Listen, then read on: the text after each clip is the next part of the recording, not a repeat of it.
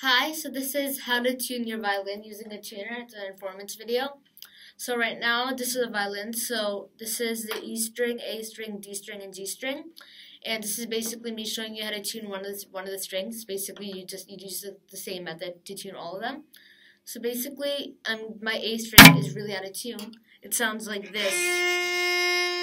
That's not what an A string is supposed to sound like. And so I have a metronome over here. And the metronome shows that my note is F sharp. So that's a problem because the F sharp and A are quite far apart on a piano and everything. So since it's a big difference in like note accuracy and note intonation, I'm gonna have to use the big pegs, like the pegs on top of the violin, not the small micro tuners. I'll use them later. So you have different pegs for each string. So for the A string, you use the highest peg. You can track the string to figure out which peg you need to turn. So that's the G string, D string, A string, E string. So I'm going to turn the A string peg.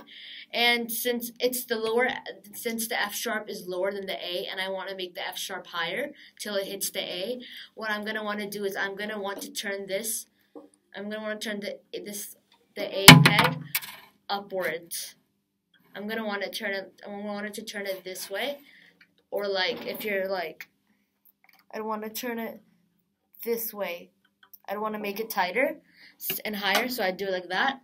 So first, I'm just gonna drop my bow and try to move this up, and I'm gonna see what note I have now and see if it's accurate enough to use a microtuner. That's really high. Because that's pretty much a B. So what I'm gonna want to do is I'm gonna want to bring it down. But since it's only a one note difference, a A and a B, I think I can just use a microtuner. So since we've determined that a B is higher than an A, I'm gonna need to use a microtuner to bring the pitch down. So the way you use a microtuner is, did you see those 4 knobs there? Those are microtuners, and most of you might have those on your violins. So what you're going to want to do is, if you want to make your microtuner tighter, if you want to like increase the volume, increase the pitch, then you're going to want to turn it like that. Basically, you're going to want to turn it clockwise. But if you want to make the sound lower, then you're going to want to loosen it up and turn it this way, which is basically anti-clockwise. So since I want to loosen it, I'm going to turn it anti-clockwise. It's going to be...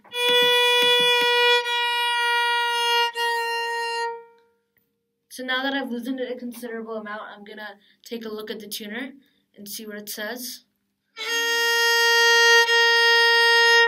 It's still a B flat, so I'm going to bring it down all the way to an A. So I'm going to keep on loosening it up. When you loosen it up, it should go higher up. The knob should go higher up. But when you tighten it, it should go lower.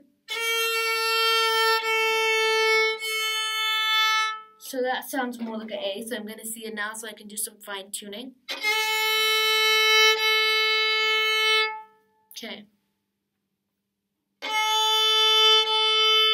looks a bit flat to me. So how you want to use one of these 1440 microtuners is you want to make sure you have as little red as possible blinking and more green.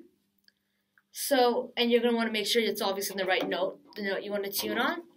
So I have, let me just tune it over here, quick tune it.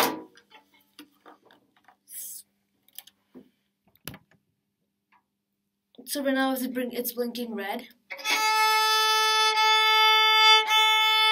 It's still blinking red and it's on the flat side. So I'm gonna tighten the peg a bit. So I'm tightening it, and now it's like hitting green as well, but it's still a bit. It's closer, but to make it sound exactly right, I'm gonna try to make it completely green and not red at all. Now if I go too high, like that, that's too high, so I'm gonna have to bring it back down now.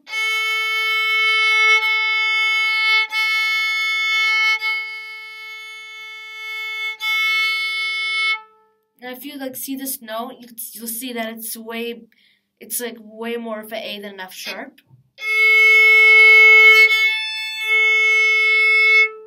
In fact, it stays at A completely the whole entire time, which means that it's green, which means that I've tuned it right, and this is an A string. So you basically want to replicate this method of using the big knobs first if it's really wacky out of tune, and then using the small microtuners. You might want to do that for your other strings as well, because that would help. So I hope this helped, and thank you.